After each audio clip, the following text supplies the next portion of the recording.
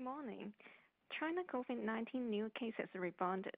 Besides 10-year U.S. Treasury yield rose, which is not favorable to high valuation stocks.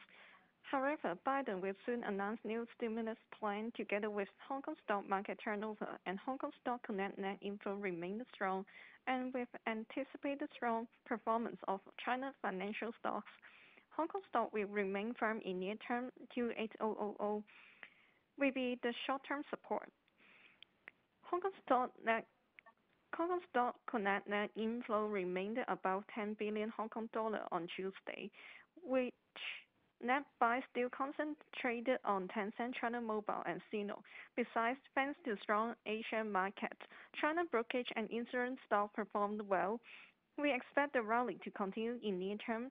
Investor could eye on China Life, Ping An, and CITIC. Besides, overall China EV stocks remain strong in the U.S. ADR market, which will provide support to its peers listed in Hong Kong. However, the sector accumulated significant gain. Share price will be volatile in short term. For today's topic is CKH Holdings. 1. We expect widespread vaccination will trigger recovery of global economy in 2021. CKH Port, Retail, and Energy business will benefit. In addition, the company's most of the major business in Europe, while UK is having the highest proportion.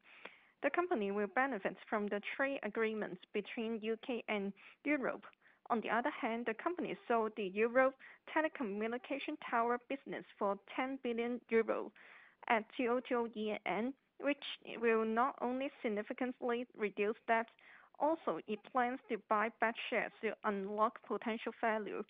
In terms of valuation, current price is 7 times prospective PE.